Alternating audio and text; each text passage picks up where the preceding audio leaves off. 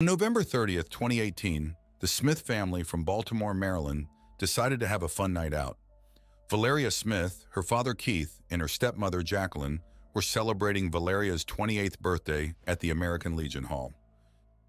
They enjoyed a delicious meal, had some drinks, danced, and captured beautiful moments in photographs. Little did they know that the events of that night would take a tragic turn.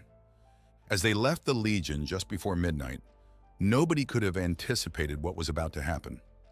Keith slowed down the car a few blocks away from Valeria's home and rolled down the passenger window.